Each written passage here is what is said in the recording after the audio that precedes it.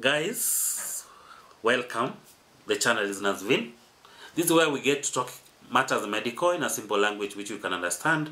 And kindly, if you have not subscribed, I want to encourage you to subscribe, because that is the best way in which you can get to support us. By liking the video, you get YouTube to recommend us to the larger population, so that this very important information gets to the larger population. Guys, we love you very much. Our channel is really growing, and I'm very happy about the growth. And kindly, I request you, like I'm giving you 5 seconds, that you get to subscribe to our channel. Kindly take the 5 seconds. The 5 seconds starts now. Subscribe, guys.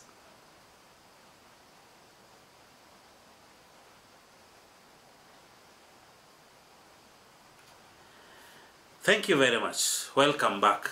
So guys, when we talk about male fertility, and when we talk about how it gets affected, we've done a video on the foods which naturally boosts our male fertility levels.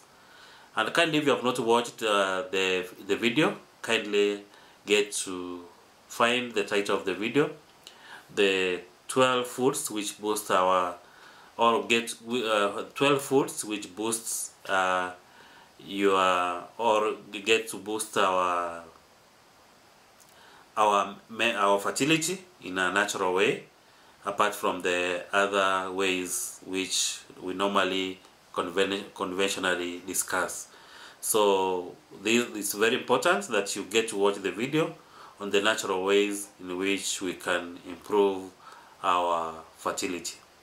So on the continuation from our previous video, I want to talk on the male fertility and how we can improve it.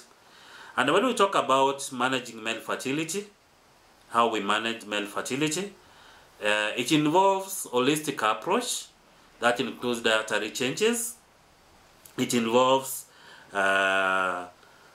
lifestyle modifications. It involves also, when necessary, medical interventions. So I'm going to give you key strategies for managing male fertility. So number one is about health diet, which is nutrient-rich foods. So by nutrient-rich foods, like we talked from the start of the video, incorporate foods rich in vitamins, minerals, especially the zinc, and antioxidants which supports sperm health.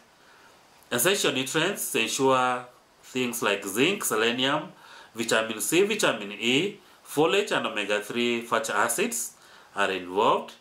Also on the diet, we also encourage hydration. Stay well hydrated, 6 to 8 glasses of water in a day, as dehydration can impact sperm production and also quality. So after we talk about healthy diet, number 2, we are talking about regular exercise. So moderate physical activity, engage in regular to moderate exercise to maintain healthy weight and also improve overall health of the individual. So also very important, which we need to understand, avoid overtraining. When we talk about regular exercise, we don't mean that you kill yourself. So we want you to avoid overtraining, because excessive exercise or intense exercise can negatively impact the testosterone levels and sperm production in turn. So as much as we encourage exercise, it's very important, guys, that you get to do it within the limit, so that you avoid overtraining. The third aspect is about maintaining a healthy weight. When we talk about weight management, achieve and maintain healthy weight according to your body size. Well, we are talking about BMI. Maintain your BMI to be below 24.9. That is now the normal weight, so that we don't go to 30 and when we get overweight, it becomes a problem, because obesity is linked to lowering testosterone levels and a decrease in sperm quality at the end of the day. Also, body fat reduction is very important. So focus on reducing excess body fat through diet and also exercise by avoiding foods high in fat content, and also reducing and also with good exercise you get to burn those extra fats in your body. Number 4, avoid toxins and environmental hazards. By this I mean chemical exposure, where you minimize exposure to environmental toxins such as pesticides. That is why we now globally it is being encouraged that we take organic food and we avoid the pesticides. Heavy metals such as lead and industrial chemicals. So for those who work in the industries, because that is where also men work, always protect yourself well from those industrial chemicals which can negatively impact the health of the sperm. Radiation is one of the also way of avoiding environmental hazard. So avoid excessive exposure to radiation and heat, which can damage the sperm production. Number 5 is about healthy lifestyle choices. And when we talk about healthy lifestyle choices, we want to say you should quit smoking. If you are smoking, smoking negatively affects sperm count, motility, and also morphology. Quitting smoking can improve overall sperm health. Number 2 is about limiting alcohol consumption. Reduce alcohol intake and if possible avoid it, as excessive alcohol intake can lower testosterone levels and impair sperm quality. Moderate caffeine intake is also another aspect of healthy lifestyle choices. Caffeine has been seen to affect sperm production and also affecting the quality of the sperms. So limit caffeine intake to avoid potential negative effects on sperm quality. Number 6 is about stress management, and especially this month is for male mental health awareness month. This is the month of June. So stress management is very important for men because stress has been seen to affect a lot of men.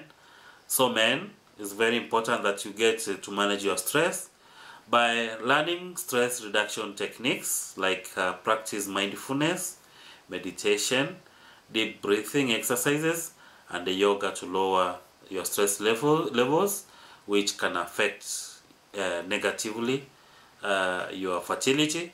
But if you participate in them, you get a positive impact on your fertility. So things like practicing mindfulness, meditation, deep breathing exercises, and the yoga to lower your stress levels, which can positively impact the fertility. Work-life balance is very important. Men overwork sometimes, so maintain healthy work-life balance to reduce stress and improve overall well-being. Number 7, adequate sleep. Men, it has been said that men don't sleep most of the time, or if they are sleeping, they don't have that quality sleep. So adequate sleep, we mean aim for 7 to 9 hours of quality sleep each night, as poor sleep can negatively impact testosterone levels and sperm production. Number 9, another aspect of this number 8 is medical management. Is very crucial, where you go for regular checkups. Men have regular checkups with the healthcare provider to monitor reproductive health and address any issues regarding which can affect your fertility. Also, supplements can come up, where consider supplements if dietary intake has a challenge or is insufficient. But before you take those supplements, like I always say, consult with your healthcare provider so that they may approach it in a best way which can greatly help you before you start on any new supplement regimen. Medications are also very important. If necessary, there are special medications which you are with the underlying conditions, or you have any underlying issues which can affect your fertility. These can be controlled by your healthcare provider. Number 9 is about sexual health. Always practice safe sex, men. So safe sex is very important. Is very important to be practiced by men. And by this I mean, when we talk about safe sex, we want to practice safe sex to avoid sexually transmitted infections, and that can affect fertility at the end of the day. Regular by regular intercourse is also very important. Regular intercourse, especially during the partner's fertile period, which can increase the chances of conception. So men or ladies get to understand that you can't conceive any time. The lady has to be, when if you want your lady to conceive, it has to be within that period of ovulation, when the egg has been produced, so that the lady can conceive at that particular time. So know the fertile window, which can increase the chances of conception. I think I will do a video on how to count your fertile days, or how you count for your lady those fertile days. It's very crucial for conception at the end of the day. Managing, so we've talked about the 9 aspects of which you manage, strategies of managing fertility. Number 1, I talked about healthy diet. Number 2, I talked about regular exercise.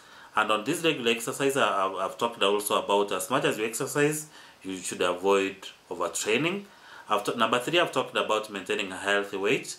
Number 4, I've talked about avoiding toxins and environmental hazards. And also number 6, I talked about stress management. Number 7, I talked about adequate sleep. Number 8, I've talked about medical management. Number 9, I've talked about sexual health, where in sexual health we talk about safe sex practice and also regular intercourse, especially when your lady is ovulating, or within your partner is within the fertile window, which can increase the chances of conception. So managing fertility in men is multi-phased approach. It includes a healthy diet, regular exercise, stress management, and avoiding environmental toxins. So regular medical checkups and consultations with healthcare providers are essential for personalized advice and effective management strategies. So by adopting these practices, individuals can support their reproductive health and improve the chances of achieving the conception. Unfortunately, sometimes we have the men developing complications related to fertility. So complications related to male fertility issues can impact both physical and emotional well-being. And I'm going to mention some of the complications which come about, which affect the male fertility. Number 1 is about infertility, or that infertility.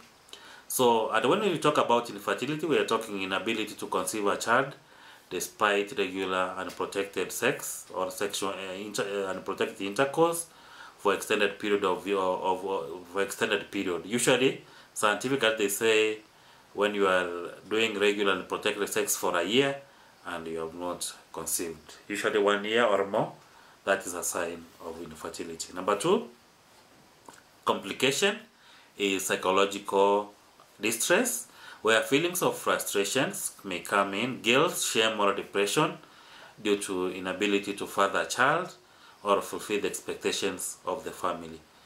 Especially in Africa, there's a lot of pressure when one doesn't conceive or they don't get a baby in the family.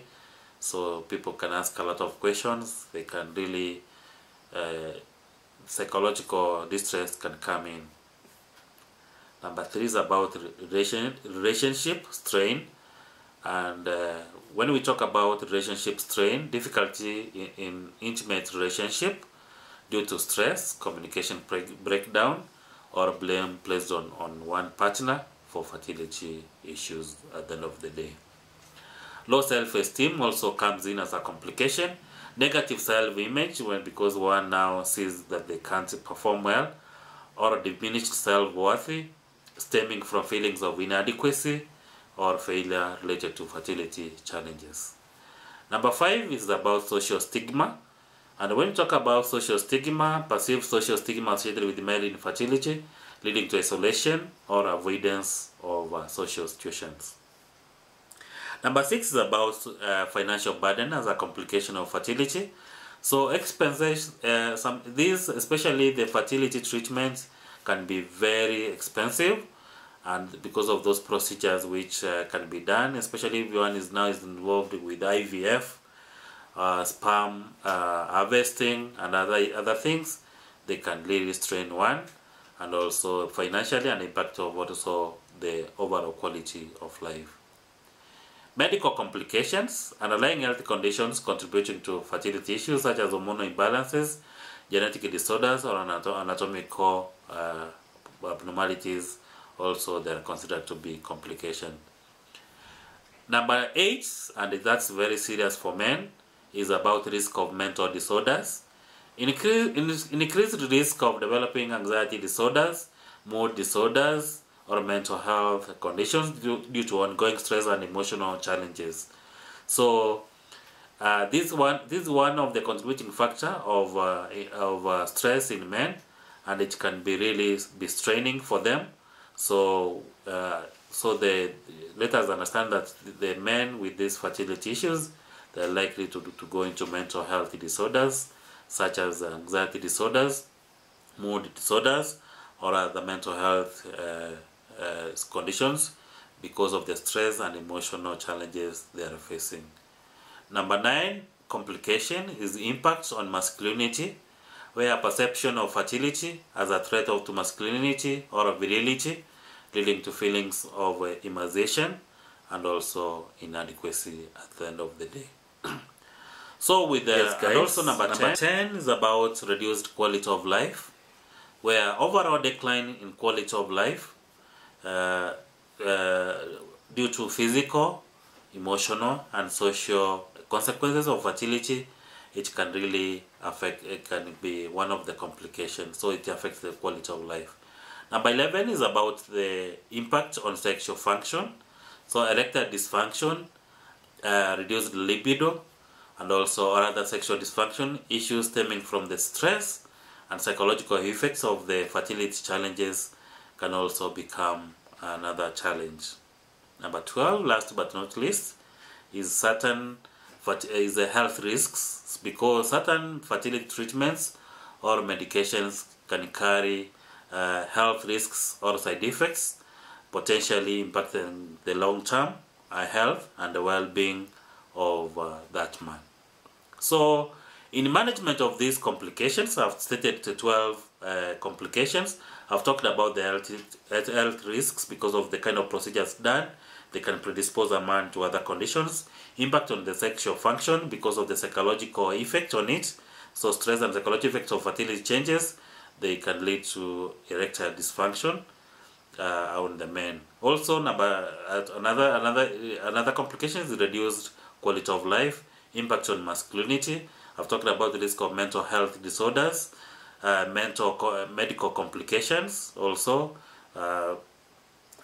we have financial burden because of the procedures to correct this infertility in men can be very expensive. Social stigma can come in, low self-esteem, relationship strain, psychological distress, and infertility as a complication. They are very obvious. So managing complications related to male fertility can be very big issues. So it requires comprehensive approach that addresses both physical, emotional, and social aspects of well-being. So seeking support from healthcare provider or professionals, counselors, or support groups can help the individuals navigate the challenges associated with the fertility struggles and improve coping strategies. Because open communication is very important, and also mutual support within the intimate relationships are very essential to help mitigate the impact of fertility-related complications on the mental health of the individual. How can we prevent these complications? Preventing complications related to fertility issues involve proactive measures aimed at maintaining reproductive health and overall well-being of an individual. So the key strategies which can prevent the fertility issues, number 1 is about health lifestyle habits. And when we talk about health lifestyle habits, we're talking about balanced diet, where we are encouraged to consume diet rich in fruits, vegetables, whole grain, lean proteins, and healthy fats to support overall health and fertility. Number 2 is about hydration. 7 to 8 glasses of water in a day. Drink plenty of water to maintain hydration and support sperm production. Number 3 on these healthy lifestyle habits is moderate exercise, so that you don't strain a lot. Engage in regular physical activity to maintain a healthy weight and promote optimal reproductive function. Number 2 is about avoid environmental toxins. And when we talk about avoiding environmental toxins, you limit exposure to toxins like pesticides, pollutants, and chemicals that may disrupt hormonal balance and impair fertility at the end of the day. Number 2 is about protective gear. So use protective gear and follow safety protocols for those who are working with hazardous substances or engaging in activities that may expose you to harmful chemicals or radiation. Number 3 is about regular health checkups. Your routine exams. Schedule regular checkups with the healthcare provider to monitor reproductive health and address any concerns or symptoms promptly. Also, screen tests. Should undergo screening of sexually transmitted infections and other conditions, so which may affect your health. Number 4 is the health habits. Number 1 is about quitting smoking, limiting alcohol, and also managing your stress, because these things affect, they can reduce your, they can really stress, get you into problems, like smoking. Has been seen to impact the sperm quality and overall fertility. Alcohol impairs sperm production and the testosterone levels, and also stress also affects they also affect your reproductive health. So by reducing the stress, you get your reproductive health to be put into check. Also, maintain a healthy weight as a way of avoiding the fertility issues.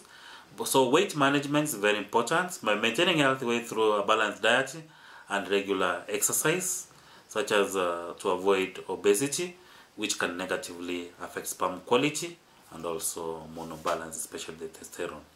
Protective measures, always use protection. We're talking about safe sex. Use protective, always use protection. Avoid overheating. Avoid prolonged exposure to high temperatures such as hot tubs or saunas, which can temporarily reduce sperm production. So men, take note of that as a protective measure. Number 7, seek support. So like I said, this June is a mental health month. So with this, consider open communication, men. So communicate openly with your partner about fertility concerns and seek support from loved ones or healthcare professionals. Counseling, if you need it, men, get it. Consider seeking counseling or support groups to cope with the emotional challenges associated with the fertility issues. So by adopting healthy habits, avoiding environmental toxins, attending regular checkups, maintaining a healthy weight, and also seeking support when needed is very crucial, so that the individual can proactively prevent complications related to male fertility issues. So taking proactive steps to protect reproductive health can improve overall fertility outcomes and also promote overall well-being. So guys, diet and nutrition, exercise and weight management, avoiding environmental toxins, regular health checkups, health habits, protective measures, seeking support are very important in implementing these approaches, which can improve your reproductive health as an individual and help you mitigate the risk of complications and optimize the chances of achieving successful conception and maintaining overall well-being. So male, ladies and gentlemen, that is what we're talking about, male fertility. And if this video, if you liked what we've discussed in this video, kindly like the video, By liking the video, you get YouTube to recommend us to larger population, because we want this information to reach as many people as possible. Guys, I want to welcome you to our next video. The channel is Nazvin. This is where we get to discuss matters medical in a simple language which you can understand. You don't need to be a medical person to understand the medical jargon, because we don't use the jargon here. We discuss these things in a simple language which everyone can understand. So invite your uncle, invite your aunts, invite your grandparents, invite your sister, your sibling, so that we get to this kind of information which is really helpful to our well-being. Guys, welcome, and we love you very much. Peace, guys. We love you very much.